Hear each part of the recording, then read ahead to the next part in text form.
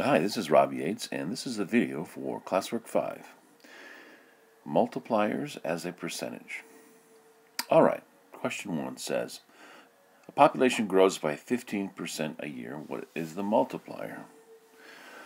Alright, you might think it is 0.15. When you turn a percentage into a decimal, you divide by 100. But that would just give you the extra amount. So you always want to add 100 to your percentage growth. In this particular case, we would have something like 100 plus 15, and then we turn it into a decimal by dividing by 100. So it would be 1.15. If it helps you, think about dollars and cents.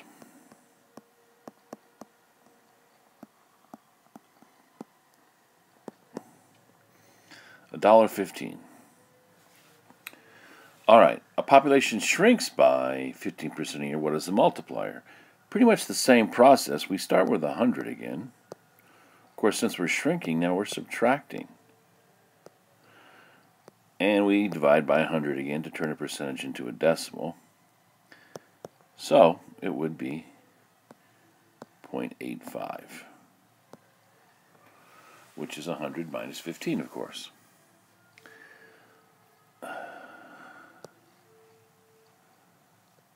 This is important, and you will need to know it to get your multipliers for growth and exponential decay. Alright, it says here Kevin and Tom are both excited about new job offers that they got when they finished college. They both will earn $50,000 their first year. Kevin's salary will be increased by $5,000 per year, where Tom's will increase by 8% a year. Whose situation is linear and whose is exponential? Alright, well, constant growth is linear. In other words, adding a same amount, positive or negative. In this case, positive. It's increasing by 5,000 every year. So Kevin is linear.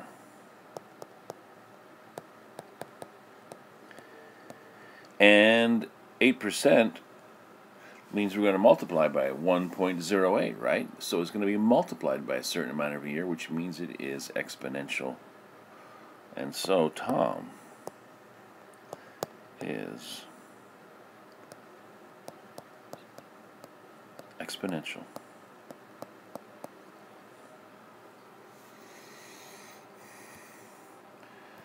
Next question is tricky, but we can deal with it. It says, write an equation for both men's salaries. All right. I want you to remember that linear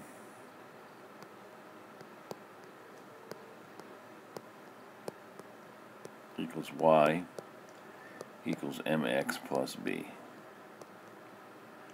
And that exponential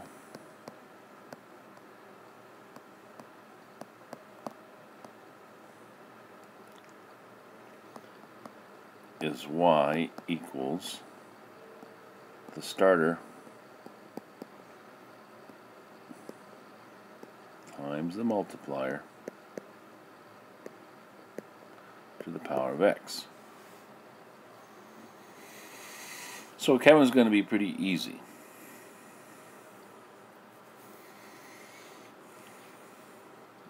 We wanted to show that after 1 year, he'll have made $50,000, and we know that it increases by $5,000 every year. So effectively, year 1 he makes $50,000, but to write our equation, we have to go back to year 0. And to go back to year 0, I have to go back 1 year from $50,000, which means I have to start at $45,000. So Kevin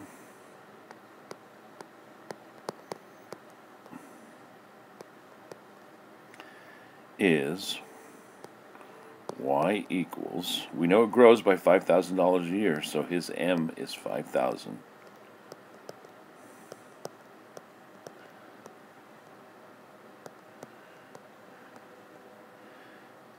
45,000. Now, if you're kind of going like, what? Why 45,000? Why not 50,000? Think about what would happen if we put a 1 in here for X. 5,000 plus 1, his first year, plus 45,000 would equal $50,000, his salary for the first year. Equations, exponential and linear, both need to get their B or their starter point from when X equals 0.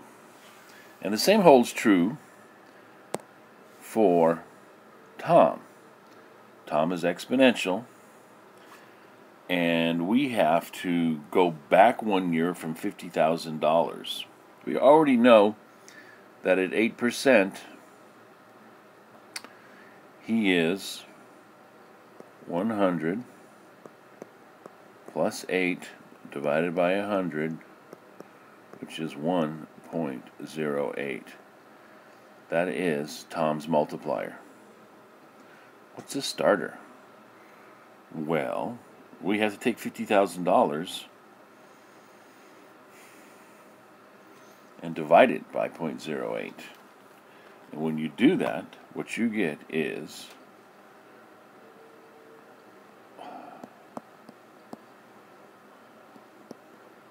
y equals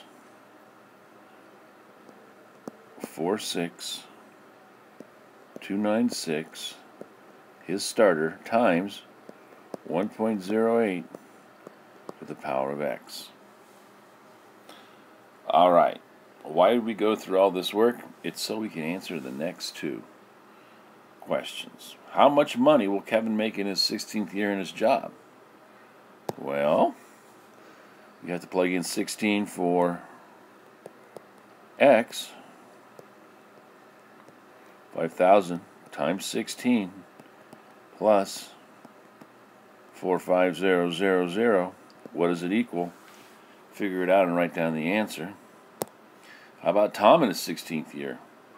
Well, Tom's going to be 46296 times 1.08 to the power of 16. What does that equal? Plug it into your calculator, figure it out, and write down the answer. All right.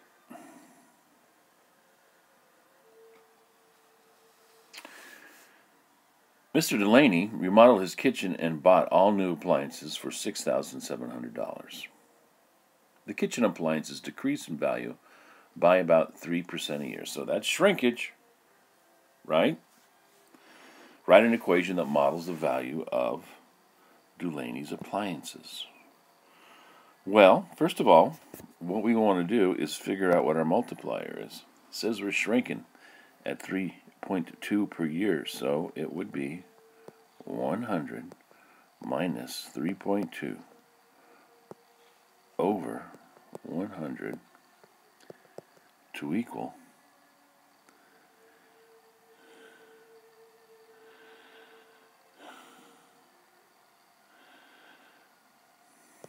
0.968.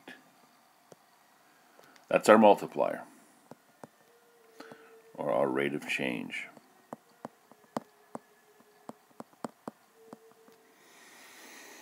All right, our starter, they gave it to us right here. 6,700.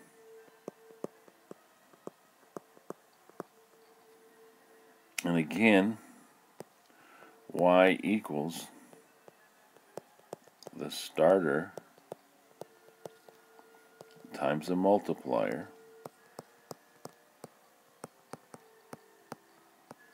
to the power of x. That's the form of an exponential equation. So in Mr. Delaney's case, it would be y equals 6,700 times 0.968 to the power of x. There it is.